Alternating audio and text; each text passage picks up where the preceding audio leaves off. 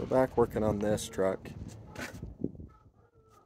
Right now I'm currently trying to get the wiring harness taken apart everywhere. Get it all disconnected. And then I have this new wiring harness that I bought with a new motor.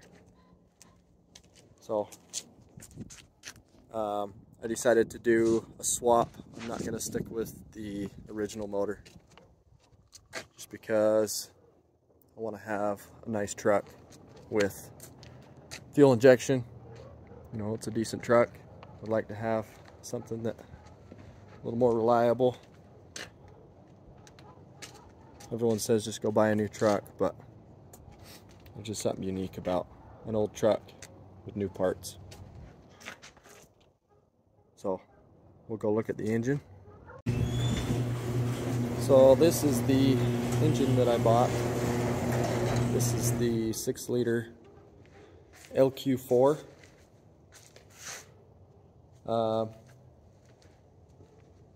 It's gonna be pretty sweet, I think. It came pretty bare. I have to get the coil packs, spark plug wires. I'm gonna have to do some modifications to the front because I want to use the truck's stock power steering pump, alternator, and AC compressor. So I've already pulled the original AC compressor off here, and I've also gotten rid of the EGR here. As you can see, I've pulled that off. I'm gonna get some delete plates. And then I bought these motor mount brackets that move the motor mounts forward about 3 inches in order for it to fit in my truck. I just got these off Amazon. The brand is ICT. From the reviews that I've seen, people say there's a little bit of modifications. I've already tried to fit the motor mounts up,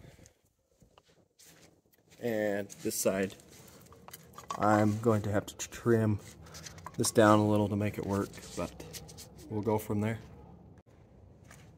So one thing I wanted to show to you guys was this flex plate. So this is the stock flex plate for this LQ4. I wanted to put my SBC flex plate on, but it was a different bolt pattern, so it wouldn't bolt up. So the torque converter that I have for my transmission will bolt up, but I'm going to have to ream these 3 holes a little bit.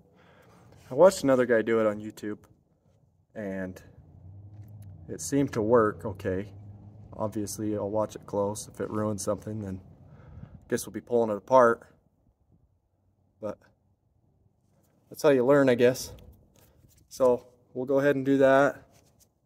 Get those drilled, get it in, get it mounted up. I've got to get a Y pipe for this and a starter motor. But other than that, it's about ready to go in the truck.